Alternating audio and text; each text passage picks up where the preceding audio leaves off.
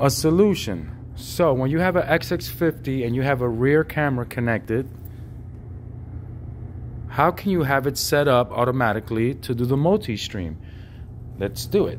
We go into the touch panel, we go into the settings, we go into camera settings, and you type in multi-camera mode. Type in that, you type in your password that you need. I'm gonna apply it. Now you hit OK. So that's activated. Now let's go home. So now, when you go to start a call, it should automatically give you both cameras, your Polycom camera and your USB presenter's camera. Let's try it out. Start new call.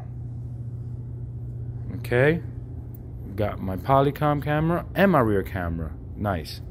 So automatically, I have a presenter view, and that's how you do it in 1 minute.